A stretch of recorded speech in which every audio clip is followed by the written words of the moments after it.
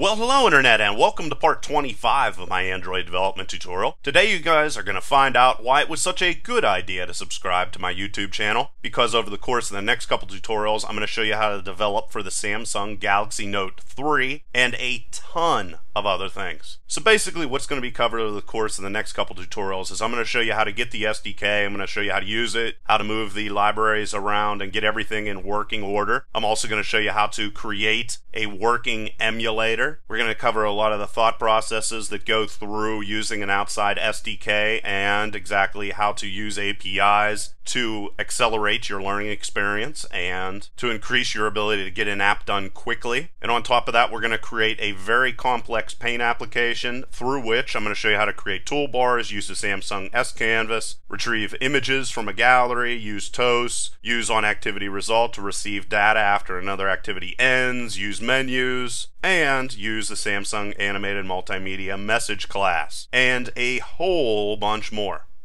Oh, did I mention I'm also going to be giving away a Samsung Galaxy Note 3 to one of you guys out there. On top of that, I'm also going to be giving away not one, not two, but 3 Samsung Galaxy Gear watches. And this is all being brought to you because of the Samsung Smart App Challenge for 2013, specifically for the Galaxy Note, which is going on right now and will continue through November the 30th, and you will get a chance to win $1.1 million in that challenge. But specifically for my challenge, what I'm going to do to decide who gets to win the Galaxy Note 3 and who gets to win one of the Galaxy Gear watches is I am going to have you guys out there make an app and then do a video tutorial about that app. Of course, there's going to be bonus points if you make an app using the S Pen SDK, hint hint. And I'm also guessing if a bunch of you guys make videos that the nice people at Samsung will allow me to continue to give awesome electronics for free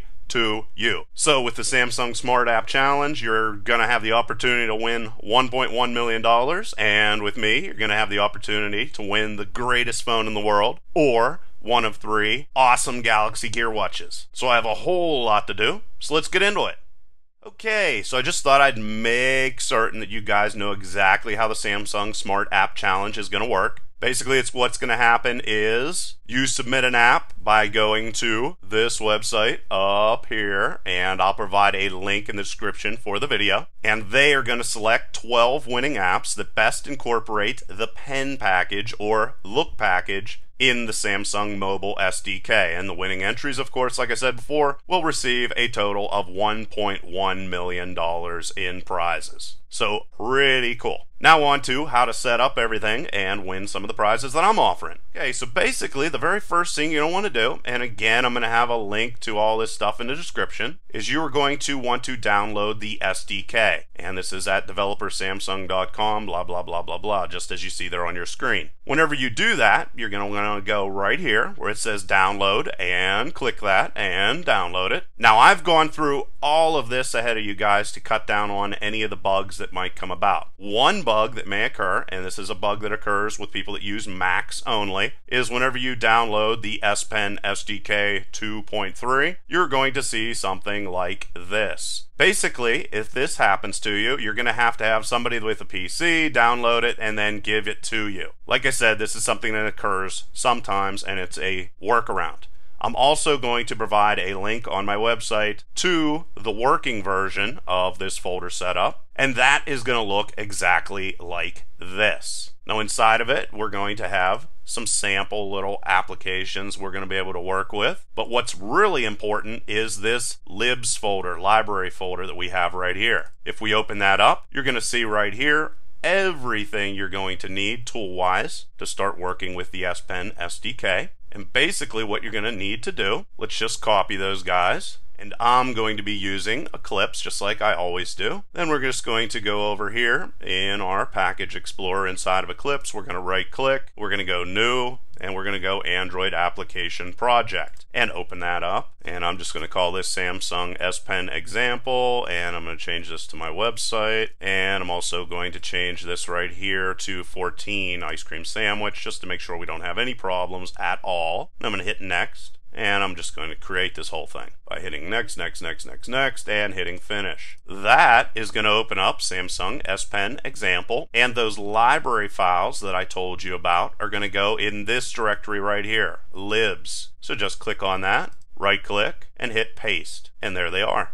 And that is how easy it is to get everything inside of there. So pretty simple. And like I said before, if you have a problem with that directory being all messed up, I'll provide a link in the description for this video for where you can get it in its non-messed up form. But like I said, that's only if you have that issue. Now we get to exactly how we are going to create an emulator that is going to allow us to run this code. Well, basically, whenever I'm trying to create an emulator inside of Eclipse, I'm going to want to have device specs. And I'm just using the Galaxy Note 2 in this situation, which works perfectly fine. Now, as I'm looking at these specs, I see that the display is 5.55 inches, which is very, very important. I don't need to really worry about the camera and all that. And then I also want to cycle down through here where I see display, and I see here 1280 by 720. And then I'm also going to come down here and see that the RAM is 2 gigabytes, and this is the memory and the micro SD slot and how much memory it holds. And that is basically all I need to be able to set up a working emulator. So just remember 5.55 inches and remember 1280 by 720. Well, now I can jump into Eclipse and click on this little guy up here. And when I do it, I'm going to have a pop-up, and I want to first go in here to where it says Device Definitions.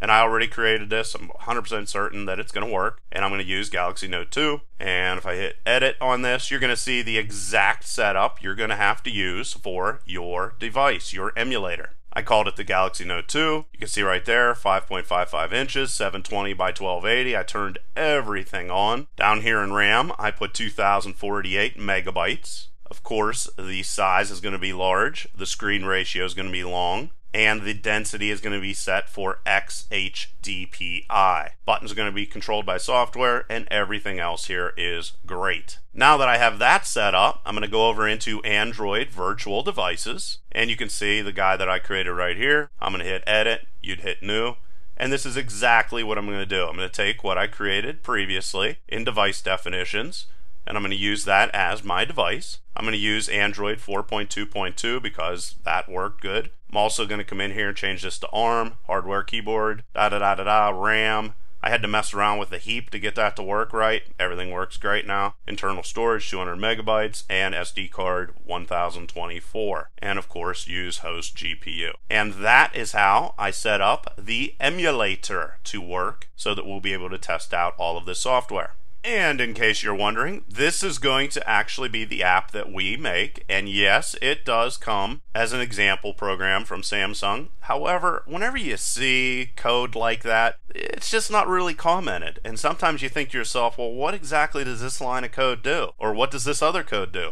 Or whenever you're using multiple different classes and multiple different layout files and multiple different images, well, how exactly do they work together? Well, over the course of the next couple tutorials, as many as it takes, I'm going to explain everything that goes into making a complex application like this from the ground up. So that is basically everything for now in this part of the tutorial. However, if any of you guys are out there trying to figure out, well, how exactly am I going to work with the S Pen SDK? Well, what I did, or how I learned about how it works, is I went to this website right here. Again, I'll provide a link to it in the description. And this is the API for everything. And I just dug through everything you see here on the screen and all the example code, and I learned how everything worked. And if you want to win that awesome Galaxy Note phone, this is probably the next place you should go and start learning about all this stuff. But of course, I'm going to cover a lot of it in the tutorial. So I wish all of you guys the best. Start making those apps, start recording those videos. Leave any questions or comments below. Otherwise, till next time.